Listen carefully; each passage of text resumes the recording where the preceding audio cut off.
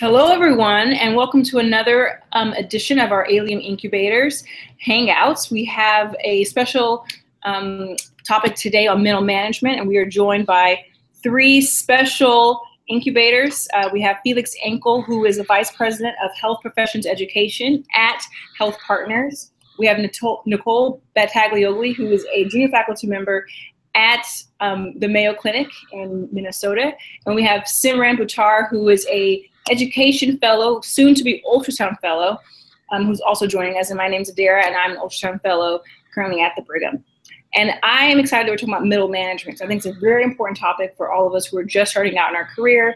You know, we're managing residents. Some of us are working on projects with senior attendings, and we need to know some sort of guidance. We need to have some sort of guidance on how to progress as we develop our careers. So we brought on Felix, who is an expert in so many different topics when it comes to professional development. We wanted to ask Felix just quickly, why is middle management so important for us who are just starting out with our careers?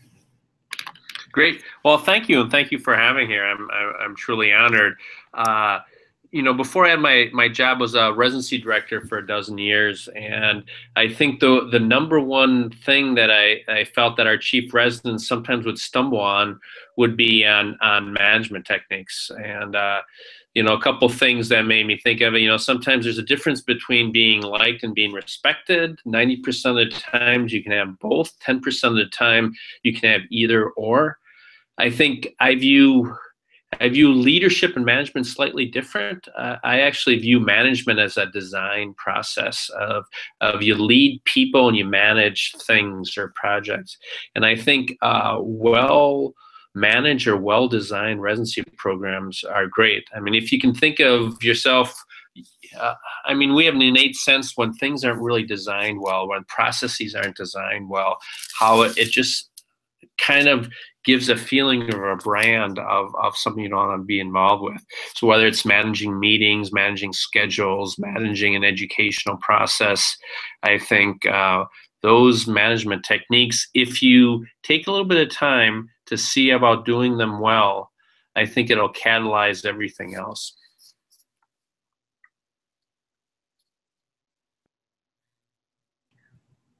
I see. And so from your personal experience, how does one develop, like we're focusing on management skills today, those sorts of skills so that they're able to design a project effectively? So a couple of things is there's, you know, as in anything, there's some basic knowledge. So if it's project management, there's some basic books on project management. If there's how to run a meeting effectively, there's some basic books on doing that. But it's not only the cognitive stuff, it's really looking in your surroundings and learning from others that do it well, and then just see how people don't do it well.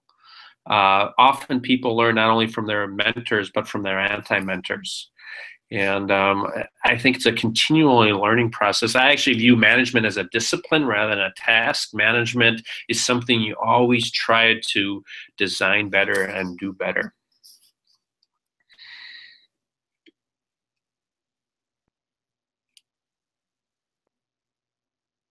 I'm going to kick it over to Nicole and see if she has any particular questions for Felix. Hey, Felix, so awesome to have you on. You're always so full of awesome wisdom, and I always get the best book recommendations from you. You kind of recommend, or you kind of mentioned, you know, sometimes you get management skills from reading a book. Sometimes it's from looking at mentors. And I liked your thoughts of sometimes you get it from your anti-mentors or just kind of noticing things or patterns that you don't like or don't want to adopt. Do you have any book recommendations just off the top of your head? You know, if someone really wanted to just on their own learn more about management skills, any recommendations and why you recommend that book? So I always go the basics. So I actually started, you know, there's Management for Dummies, just so I can pronounce the words and figure out what actually is management. And so my recommendation is to get the latest edition of Management for Dummies.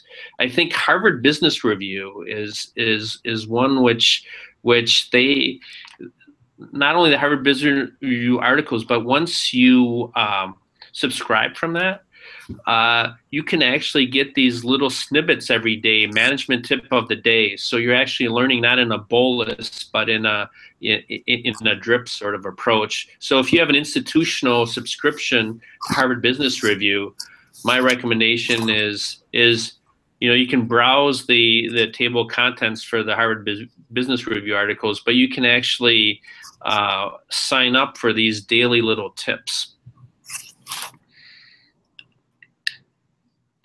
Awesome. I'll definitely have to take a look at that. I haven't looked at that yet, but sounds like it might be super valuable.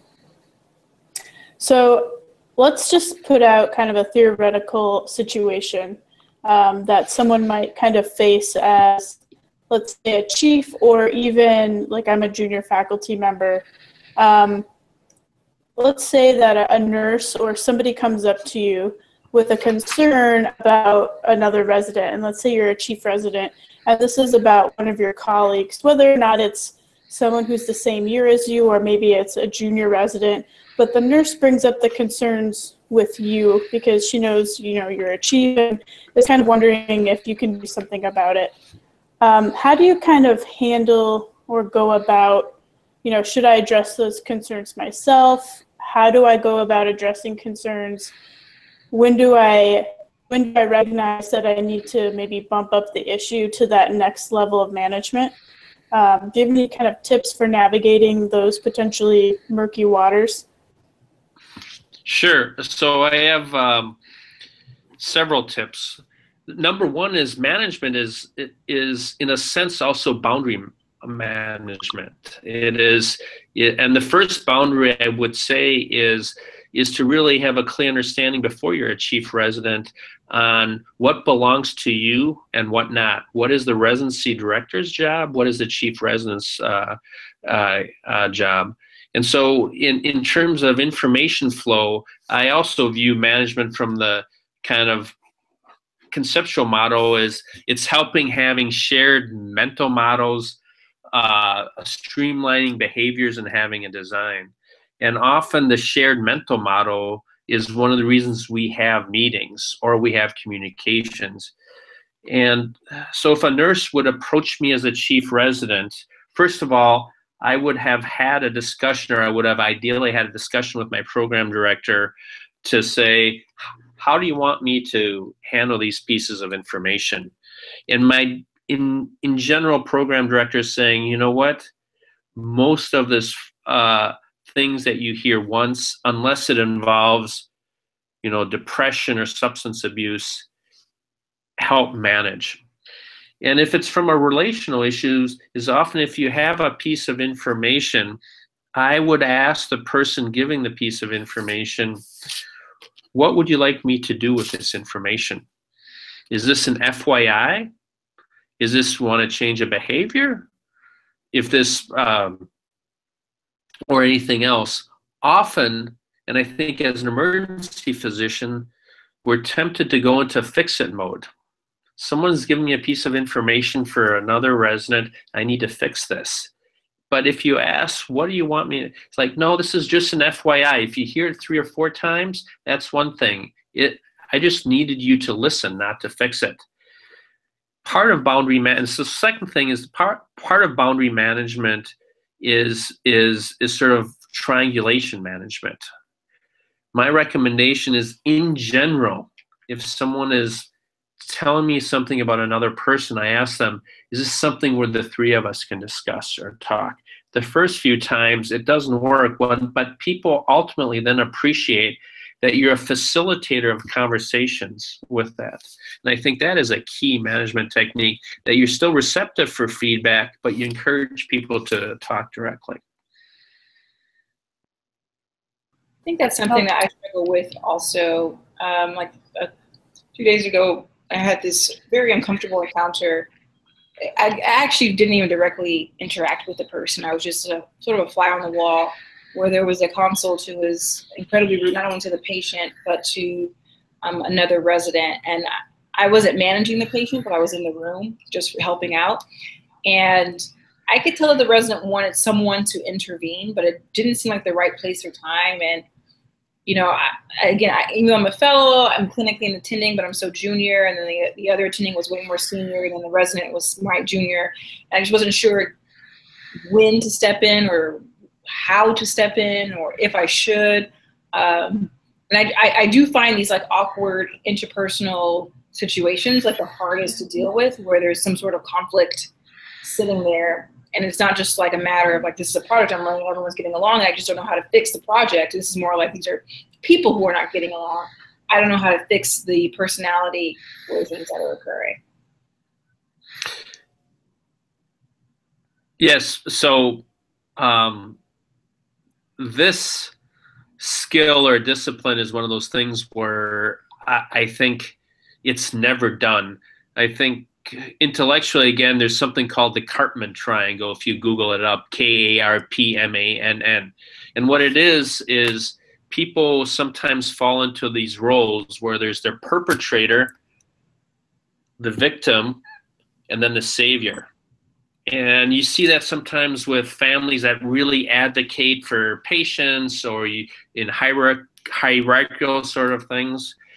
And if sometimes that actually becomes unstable, where the perpetrator feels like they're victimized, the victim then becomes a savior, and the savior becomes the perpetrator, and it just keeps on going. If you can reframe the conversation as sort of the creator, the challenger, and the coach, so you're not in a savior mode, but coach mode, I think that is ultimately helpful. The other thing, from my point of view, is in boundary issues. Sometimes some of these behaviors under stress are in the subconscious, and people have these huge blind spots.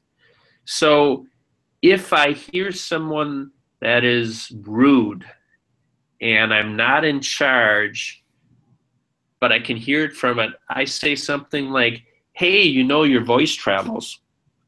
And that is not something judgmental or anything. It says your voice travel. People are like, well, why are they talking about my voice or something like that? So I often try sometimes more of a softer thing that people recognize that I recognize something to do that. The last thing is I try not to make it about the other person, but about my own personal feelings. So rather than you're rude, I'm feeling a little uncomfortable with this language.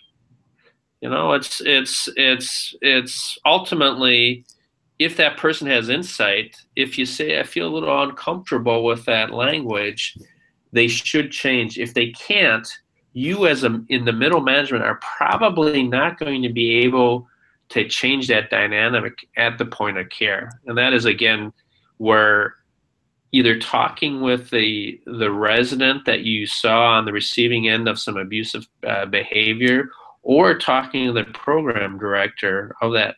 Chief residents often are the sort of the canary in the coal mine when it comes to disruptive behavior.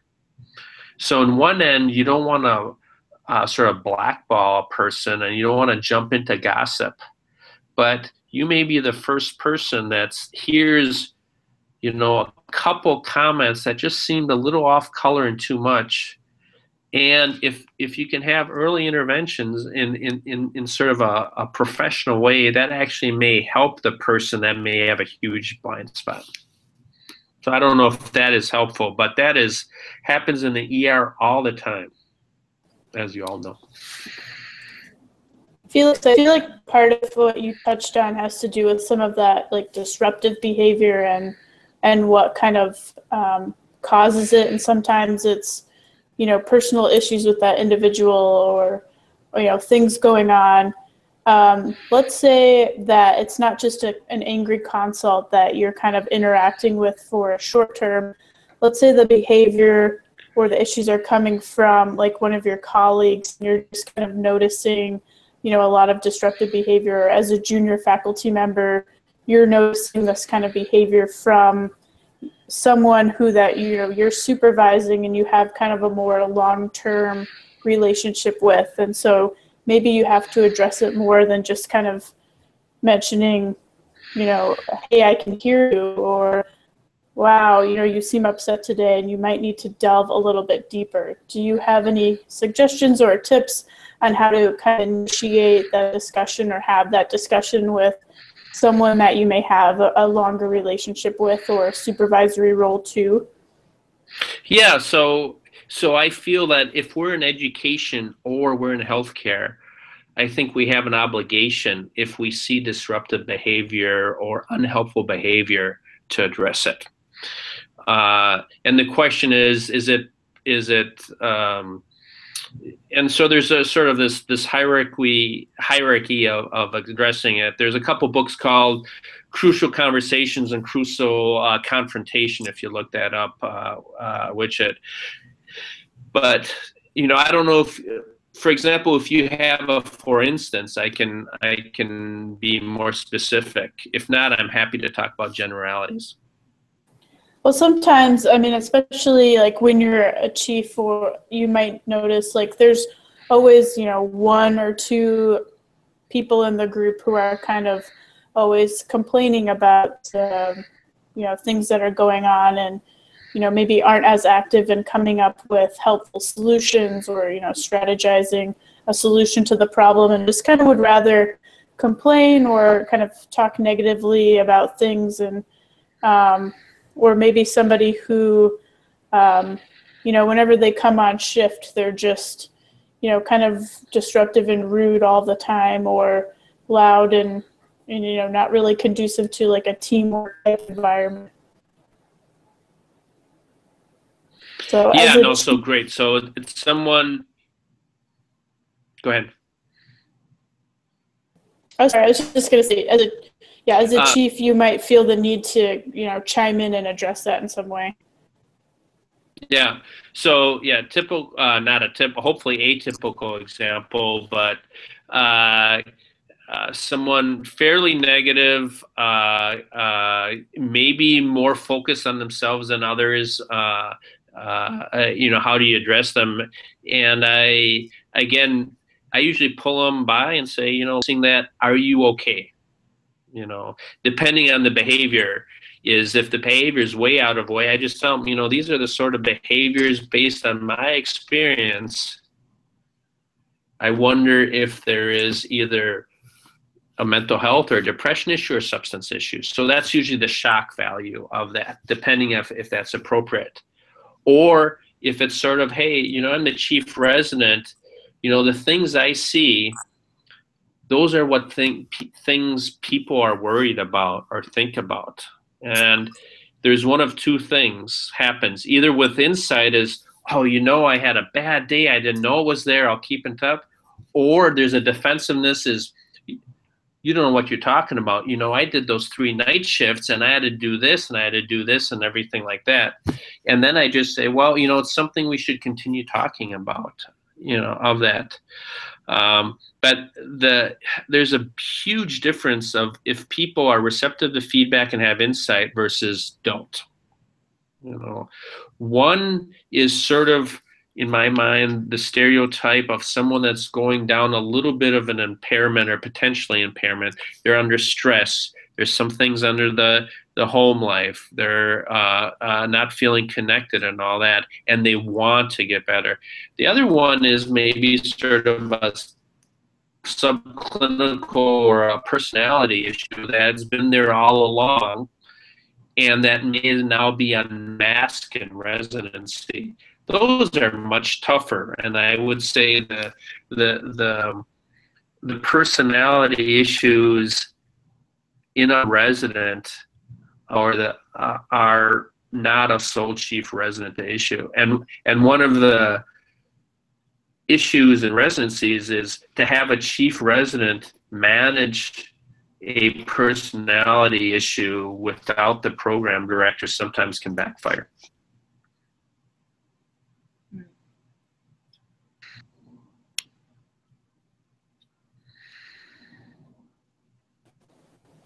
Oh, thanks. So yeah, I I think it's good advice. I had a few questions as well. I know you were talking a little bit about delegation and wanting to be everyone's friend. That's something that I kind of struggle with. I think, like, as a new faculty member, one of the reasons I went into education was because I wanted the residents to have someone that they found relatable and approachable and fun to work with. So I often struggle with the delegation perspective, which is similar to when I was a senior in terms of like mentoring juniors. I want them to feel, I think, one, I'm relatively new, and I'm younger than a lot of them, or about the same age. So it's hard to take the role of like their superior. But how do I delegate or tell them things that could be constructive to their development without losing like the fun attending that is approachable? No, excellent question. You know, I think I got burnt out after a few years because I forgot about what the difference is to having a responsibility for the program versus a responsibility to the program. That altered into this program, it was my program. Even by that self, it's not the medicine program, it's my program. You know, once you have that, that's almost a boundary issue in itself. That I felt that everything that happened to that program somehow was my responsibility.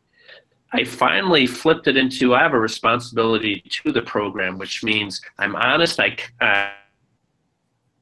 There's nothing left. I think that allowed me to have a little bit more of a sense of purpose, that I'm here to help others. I'm not here to be everything to everyone. To the program is to be healthy in my boundaries. In terms of delegation, I used to want to not stuff that were, because I did not think it was educational or this and that. But then I realized that people were less and less engaged, and I was having more of a difficult time doing things, and I wasn't people's friends, or I wasn't felt as being supportive. So what then I started doing was just having lots of conversations, that I chose a couple of things that I was going to control, quote unquote. I was going to work on the narrative of our residency. I wanted to make sure that people had an accurate story if they were going to train with us, what they were going to do. And in terms of resources or the budget, I was going to do that. Just because I felt like if we were going to have the residency to the narrative that I wanted, I needed to have the resources, or at least some security with the resources to do that. I offered them delegation.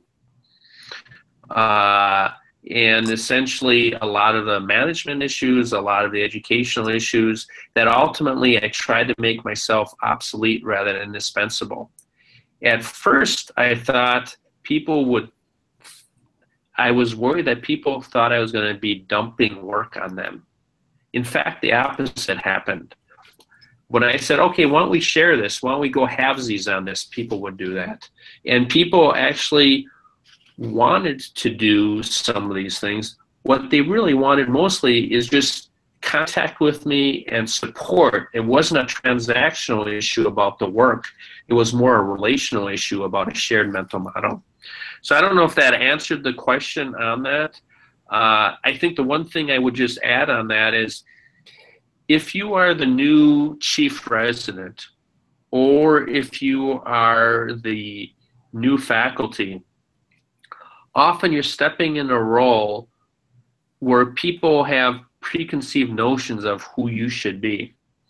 And if you don't have your own plan of who you want to be, you may end up being in a position where you have 10 or 12 people saying this is who you should be, and you're trying to figure out who you want to be. And my recommendation is just do a little bit of reflective practice on what your style will be in your management or delegation on that. I'd be interested in hearing from others in terms of the delegation skills or habits on how that has worked or not worked.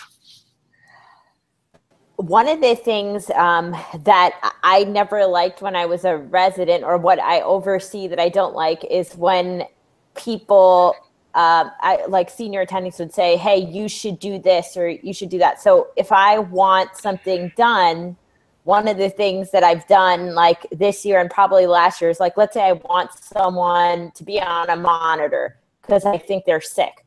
So instead of like directly asking the resident, hey, can you put the patient on the monitor? Yeah. I'll do it and then hope that me modeling like that behavior, like this is really important to me because this patient is sick.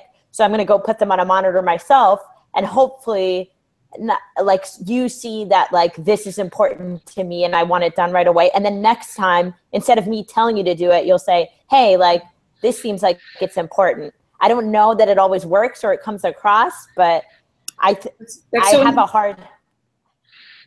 have a really hard time with a you do this, you do that, because it sounds like very like I'm the attending just telling you things to do, and I don't want you to just do things. I want you to know why and want to do them yourself. That's interesting because I could see a resident. I'm just I agree. And so the whole. Sorry. I was just going to say that it's interesting. I can see that see myself as a resident, maybe not liking that behavior as much, only because, you know, a junior attending is almost always going to be the micromanager because they're still so used to being the PGY3 or PGY4 senior resident. And so, but I think it's an interesting perspective. I never thought about it as like the modeling behavior. I think most residents might interpret that as like the micromanager or very like overly involved attending. But I see and I respect your approach, which is that if you see that it's important to me, that maybe then you'll pick up my behaviors. It's more of a, you know, do not tell, I guess, approach, which is, yeah, very interesting. I just never thought about it that way. I mean, I got made fun of when I was a senior because they were always like, oh, you just do everything yourself. Like, you're just the person who does everything yourself. Yeah. So, but I have a very hard time with like delegating, just because for some reason I don't know. I never liked it when I see like when you're told to just like, you need to go see that patient, or you need to go do that, or you need to go do that. Like, for some reason I'm not super comfortable with doing it that way. One approach that I've tried recently is more of like a, I don't know if this is a better approach, but I've tried this over the last couple of months, which is when I run the board, with the patient or with the resident, I sort of go through like a systematic approach of things, just so that they can try to discover on their own or yourself what's missing or what have they not yet done for this particular patient, and so they kind of come to the conclusion on their own. It doesn't always work, and sometimes I still have to mention things, but I agree with you. Like, you don't want to tell people all the time, especially sometimes it's just faster, just like you said, just to do it on your own. And yeah, I don't think I have the exact. Felix probably has the perfect answer to this question. I figured I'd chime in with my own personal struggles because I don't know either. I just think that it's as much as you can try to pull something from them and have them come up with their own answers, they become more engaged and more involved in that care of the patient. Felix, I know you have the answer on the tip of your tongue. No, I mean, this is a great. I do not have the answer. I mean, this is great conversation. You know, culture in my mind is language artifacts and celebrations, and so language is huge. And so for me, whenever I hear the word "should," there's already a judgment in that. You know, and so I sometimes push back and like, oh, you're a shoulder or something like that. However, of communicating, and I come from Minnesota, but I trained in Chicago, two different styles of communicating, direct versus indirect. I'm now 80% bureaucrat and 20% clinician. And so I come back to an environment where probably, you know, some of the residents don't know me as well if they did when I used to be the residency director. And every once in a while, there's a little bit of an interaction where, you know, I feel more comfortable if something were to happen. It's usually I'm a little more conservative on this and that. Residents also, you know, want to try something new or everything. So I never tell them you shouldn't do that. I just say, you know, tell me why you would do that. Or if I give them a reason to go down the more conservative route and say, you know, I would feel more comfortable if this patient is on the monitor, and here's the reasons. The last 3 times we did this conscious sedation with this and this and this, you know, one of the times this happened. That mind having direction, I think what they want is a reason for the direction. Even if that reason is, I got a feeling.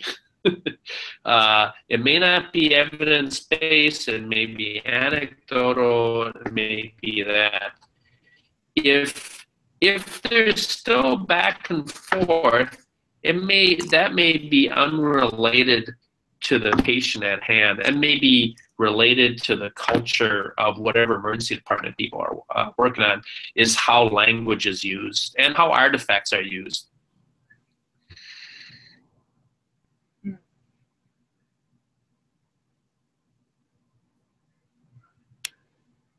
Felix, I'm curious. I don't know if that makes sense or not, but yeah, that does. And I'm curious, in your own personal experience, what have been some sort of landmark behaviors or just very notable positive behaviors that you've witnessed in your junior faculty members as far as them demonstrating that they've understood how to sort of navigate the middle management of, you know, entering a new institution, new politics, new culture? Have there been any sort of people? Have there been any people or instances or actions that sort of stand out to you that we can maybe take back with us, as far as, well, we'll try to use that in our careers?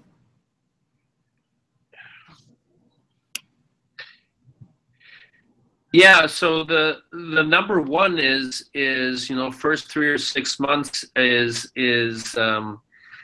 ears open, mouth shut. You know, I can tell you, and I probably didn't do that as much, is that I was really excited in my first job, and I wanted to let everyone know how excited I was, and I wanted to let them know about all the techniques I could bring from my residency and all these suggestions I had, how we could increase flow or do this or that. I think there's a great book called The First 90 Days. You can actually get an app on it too, is about the more you resist the urge to speak, is by the time you do speak or have it, the more people are engaged to you. And so it's this almost this incredible tension of seeing the lay of the land and learning everything you can do at a time where you're ready to run. You're ready to run because you're just residency trained, studying for your boards, ready to run. You can see, especially if your first job is not at where you trained, what you will see will be 3 or 4 things that could be done better.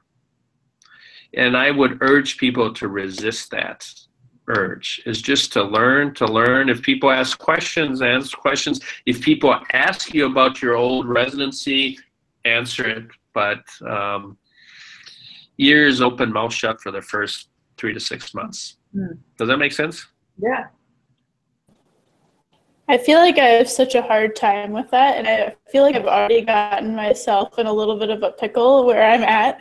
And there've already been some skirmishes, maybe just ruffled a couple of feathers, but I also got that advice when I first started from a very wise person, and I just feel like I was not able to apply it. Do you have any suggestions or techniques for like taming the inner want to do it better skirmish instigator type person that may be lingering in some of us?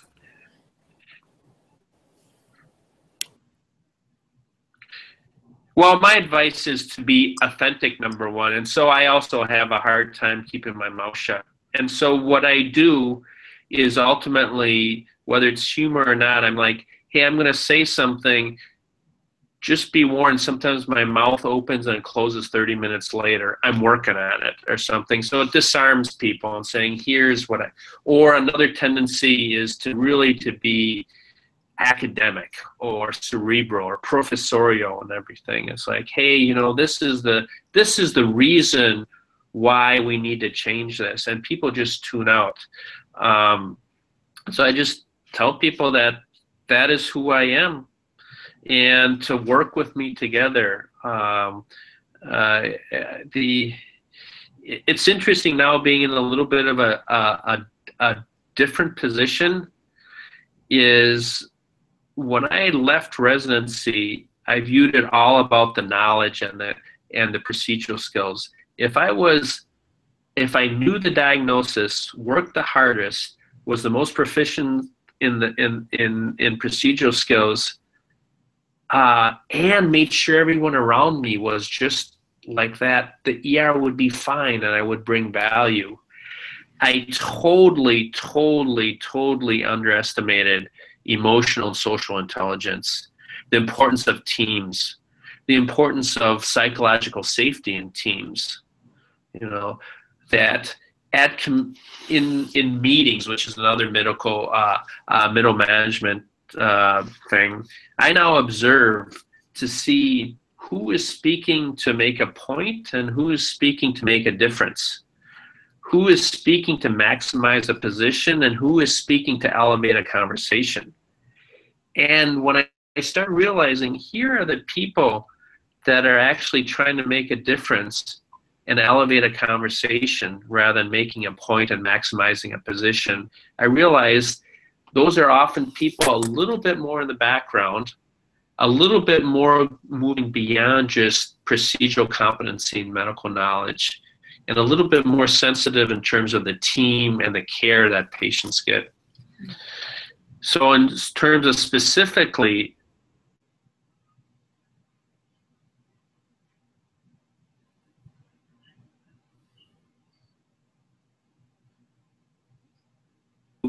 as we say, rather than what we're struggling with.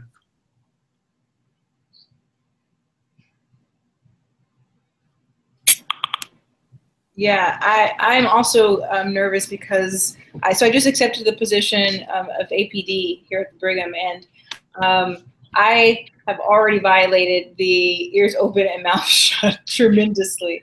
So I think moving forward, it's actually something I'll try to keep in mind. I think it's tough because, you know, the culture that Nicole and I have been in, especially with ALiEM, is that we are so used to speaking and bouncing ideas off of each other that I don't think that actually translates well outside of our little bubble. I mean, we have like a pretty special bubble there where if someone says something and you like it or you don't, we know that if someone's commenting either way, it's for the betterment of the group, not to like just self-promote or just to, you know, say something.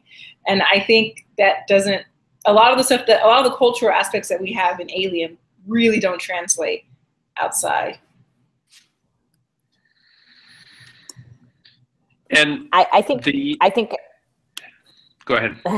I was going to say, just like you guys said, I have the same problem. I mean, I came in also thinking I wasn't going to say too much and I was just going to listen, and it's like way harder than you would think. I used to hate the attendings who would say, well, in residency, we did it this way, or like, I did this, you guys don't do this. But I find myself doing it, and I can step outside my body and see how annoying that is, but for some reason I can't stop it.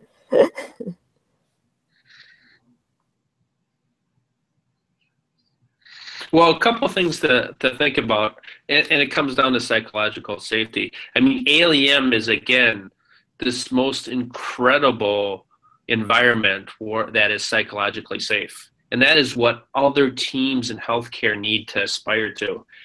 But in a lot of organizations, there's a lot of roles and responsibilities and cultural norms and everything. And most communication is, you know, committee meeting and email and all that. My recommendation is to actually create an alternative communication method or culture for that to go. So one of the things we actually did in our residency is, you know, we used to have journal clubs and we had committee and everything like that. So what we did was we actually started having a book club and invited the significant others with that. And the communication that I think you're describing at ALiEM then would come out in the book clubs. You know, it wasn't about the book, because in general book clubs are about the wine and the conversation, not about the book. But the fact that there wasn't a book club beforehand, then all of a sudden the innovation and education happened. The innovation education didn't happen at the residency education committee meeting because of all these roles and history and everything. So I think there's a huge need for innovation. But if you start out with that on the traditional communication things, there may be some clashes in my mind. Does that make sense? I think so. And I think there probably is a generational aspect as well to it, where, you know, Nicole, Simran, and I, we didn't spend our entire lives growing up on the internet, but the majority of our adult lives have been on the internet. And so, you know, for me, let's say I'm having a meeting at work, I don't understand why everyone has to drive an hour and a half to get to the meeting when we can all just meet via Skype online. And it's like, how do you push these ideas to people who are way more senior and also a little bit junior to you as well? Yeah, there are some issues as well, you know, regarding, I think, probably a generational aspect too, that I struggle with. We all probably struggle with this. No, I would totally agree. You know, I was at another meeting just before this, and I need to get home to do a Google Hangout. And I'm like, oh, you need to teach me about this. I think people generally will want to do that, but I think if you start messing with the normal communication pattern, I mean, healthcare was based on information and position power, right? For decades. There is no information and position power anymore. It's about networks and it's about strength and everything. So it's an incredible time to be in healthcare and to be in education. And I would just personally not take it head on and try to change people that have been doing something for 20 or 30 years, and you change the rules all of a sudden. I think you can help a culture or look at the shared vision of where you want to go personally. But it's interesting. The first thing I did when I had my new job was I put our whole GME office on Slack. That did not go well. And I presented it as, this is the email killer. You're always complaining about emails. Let's just put everyone on Slack and life will be good. I totally did not seek to understand before I did something like that. Yeah. The other thing is you can communicate. Most communication is nonverbal. And so in some of these meetings, I often look at the nonverbals. I look, first of all, for the microaggressions as places where I want to stay away from. But then there is I don't know what the opposite of a microaggression is, but you can tell if people connect with others and connect with something like, these are the people that I want my guiding coalition. You know, there's someone that doesn't say a lot, but they're excited about maybe having more of a network way of communicating. I mean, the last thing I would just say is the future is a network communication. You cannot have linear communication methods in an exponential world. But people are pedaling fast, and I don't think they can change midstream to the culture, let's say, that ALiEM has built.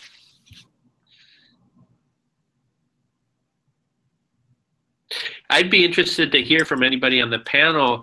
Have you had any successes, let's say, in either changing a little bit of the culture, changing a little bit of the design from a management point of view, or changing a little bit on the communication system?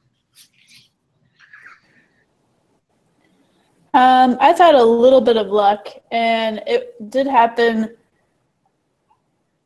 kind of against the eyes open, mouth shut advice.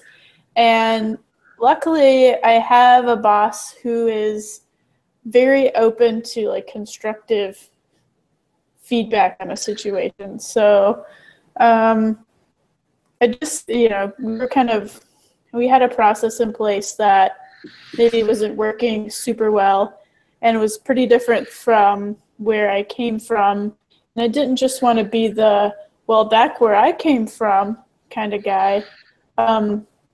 But, just kind of voiced my concerns with the process and tried to put it in a patient-centered fashion and kind of point out, different things that might relate to either patient safety or cost. And that kind of helped maybe change some of the policy a little bit if I kind of put it in the perspective of, well, I think it's affecting the patient rather than you're doing this differently than the way that I used to do this, and the way I do it is better, so we should do it my way.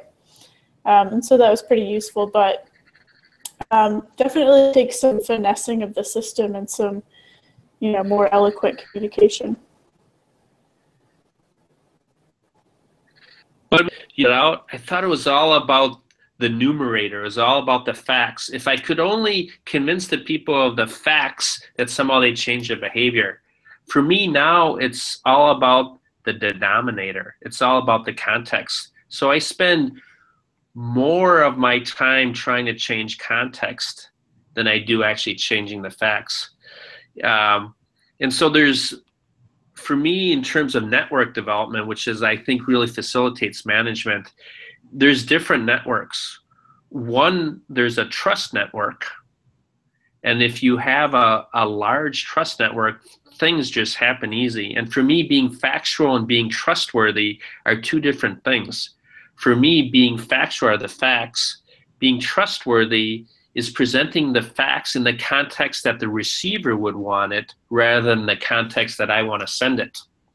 Because often, so much, especially in academics, so much of the time people mention the facts in a strategic context. It's a context that is. The other one is truly these personal learning networks. If I had to do it over again, I would actually schedule a half an hour or an hour with all my colleagues in a new place to hear their story. What brought you here? Why are you still here? What are you passionate about? And learn and see if they have any advice, and have it be the true listening in that. The third thing is, it would be actually creating my own sort of communication network, is to see what is the IP or what is important about me. How do I send that information out? And then how do I have sort of the analytics to see what I say, whether it's traction or not? How do I crowdsource ideas to see whether they're going to be? But I would probably, from a management point of view, is context is key. It is not the facts in my mind. That seemed pretty accurate. Yeah, it was more, it's definitely more about constructing the conversation versus just trying to convince somebody of plain facts. Felix, go ahead, please. No, it's just interesting seeing if there's, I'd love to hear of any other, success stories in transitions from people that others could learn from.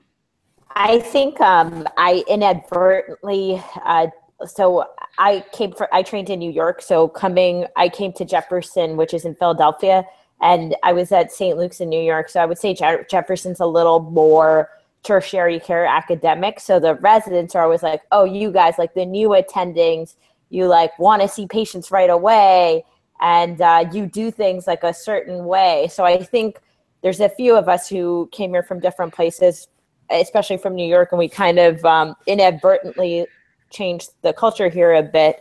And it's interesting to hear that from the residents. There are certain things that I found frustrating when I got here that are different from the system here, but I had like the same frustrations in a different setting over there. So it's kind of interesting to see like how different things play out and how the residents perceive like that change like in the attendings, because I didn't even realize it until they started to say it. No, awesome. I mean, I think, and that is the beauty. I mean, for groups to evolve, I mean, the more diverse the group is, the quicker they'll evolve. And I think people ultimately realize that. But change sometimes is hard. There's another great book called Tribal Leadership that you can actually tell how, you know, how tribal a group is based on the language they use. And if it's in sort of a lower level sort of tribe, sometimes it's really hard to come from an outside and to do any change. One thing that happened for me when I started my fellowship was we were it was actually a change in a different direction. They wanted us to use Twitter to help educate residents who are rotating on the ultrasound rotation. And I think it's a great idea. But when it actually came down to it, it was a lot of work, and no one was using Twitter. None of the recipients were tweeting back or looking at Twitter. So it was just a ton of legwork on the fellows' part. But our leadership wanted us to still do it, and so it took a decent amount of attempts to reverse that position so that we didn't actually have to do it anymore.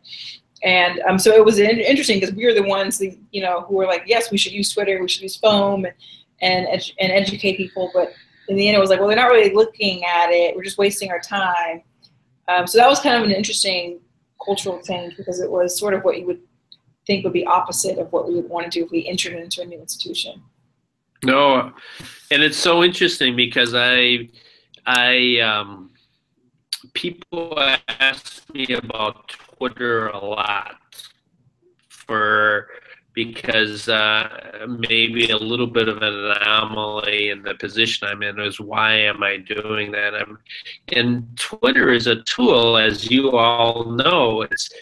If you don't have a communication or an educational platform, the thing isn't Twitter. It is how you have a learning organization to pull it out. And I think that is you know, we talked a little bit about generational issues and everything, and I think people tend to objectify things fairly easily, and it's the generation or a communication method rather than it's actually the platform it's and so you know, you may be in a great position to influence a discussion and have it at a deeper level. You know, ALiEM isn't about Twitter or FOAMed, isn't it?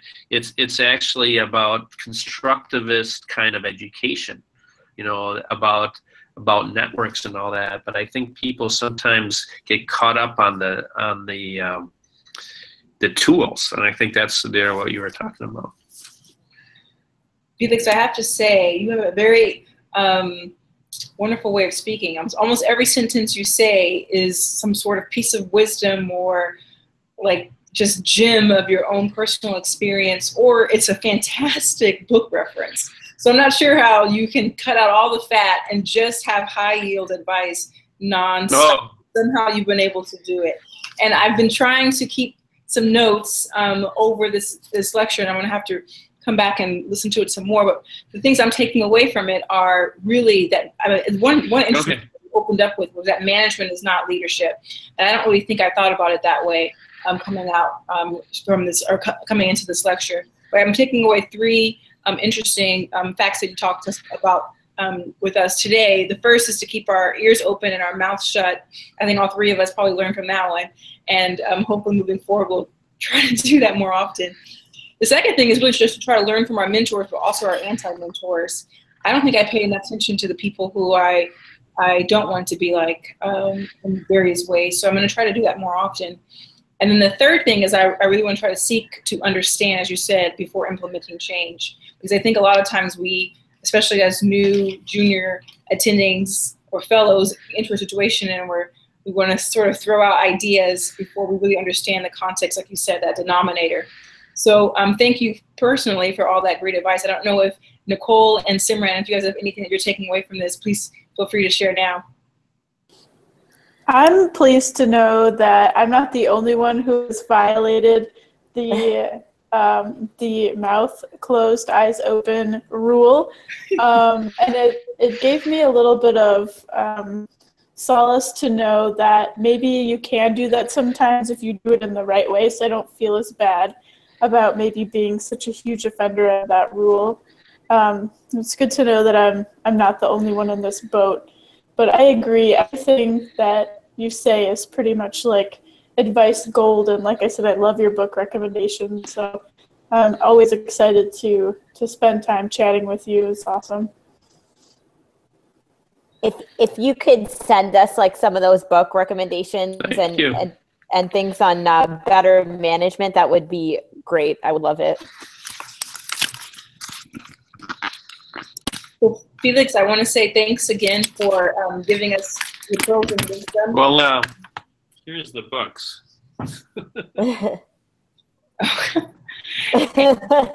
Well, you can't see it. Sorry. And thank you so much for giving us your great. So sorry. We all appreciate it. No, and thank you for taking the time. You're the future, and it's amazing the things you're doing. So I feel really grateful and blessed to be involved in this conversation. So thank you so much. All right, and without further ado, we'll go ahead and wrap up. Thanks, you guys, for participating, and thanks to everyone who's tuning in. We'll see you at the next Google Hangout. Take care.